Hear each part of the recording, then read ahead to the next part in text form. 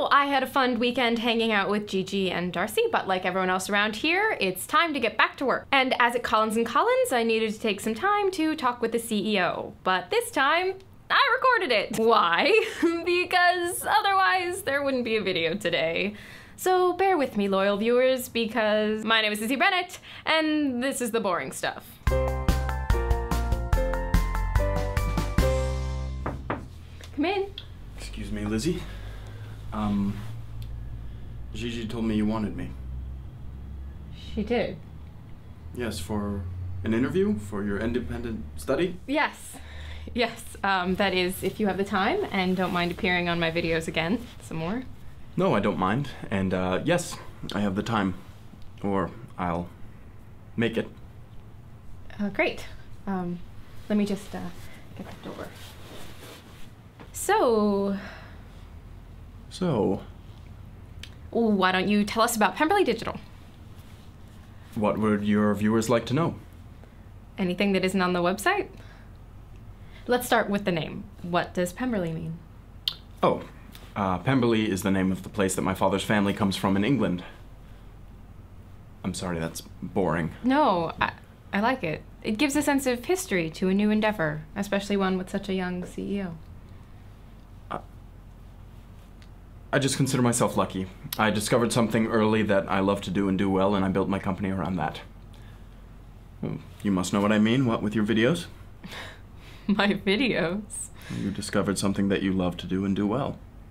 They're just little videos, me telling stories about my mundane life. But it resonates with people. You're a natural storyteller. All right, I'll show you that what you do is special. Walk me through how you make a video. Aren't I supposed to be interviewing you? Fine.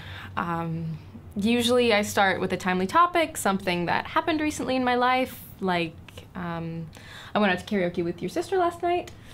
Then there might be a reenactment to help explain things, you know, costume theater. Now that is an example of something unique and different and creative about how you make your videos. Even when it leads indirectly to me calling you a newsie? Even then. So how would you costume theater your karaoke excursion with Gigi? Well, I'm not gonna sing, that's for sure. And since you're here, you would have to be my assistant.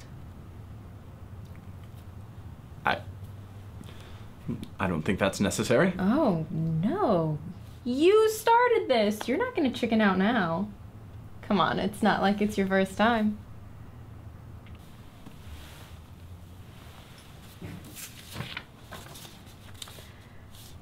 So, what should we sing? Well, I always go for the classic musicals. So, Rodgers and Hammerstein? That's not classic, that's old. I'm sorry, I can't do this. No, why? It's just too strange. Pretending to be my sister. I don't want her to think that I'm mocking her, or... I apologize, that's a harsh word.